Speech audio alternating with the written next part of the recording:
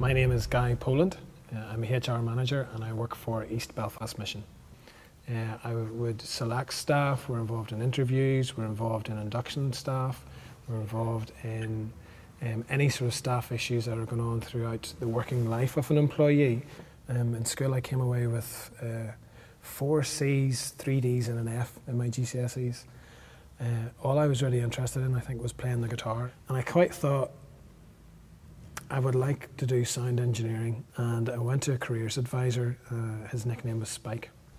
He sort of looked at my results, shook his head and said, well, maybe electronic engineering might be the sort of general field that you might want to go.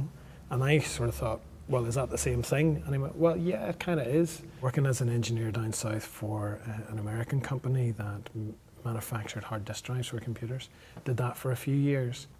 All of this led me back to the same questions that I've been going on since I was, since I was young. Who is God? Why are we here?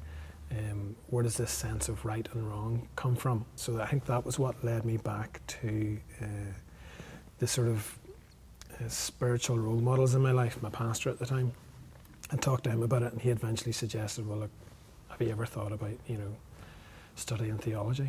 I finished Bible college. I had a degree in theology. I, at that time, had a master's and a degree in electrical and electronic engineering, and couldn't get a job anywhere.